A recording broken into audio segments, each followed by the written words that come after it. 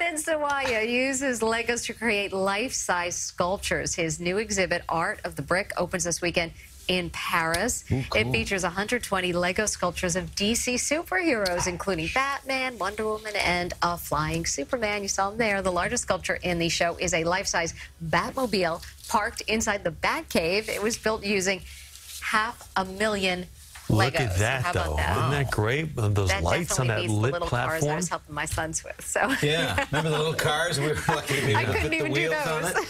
But literally, if amazing. someone were to walk through that museum and knock one of those over, imagine what it would be like to try to walk around through there stepping on all those You know Legos. That's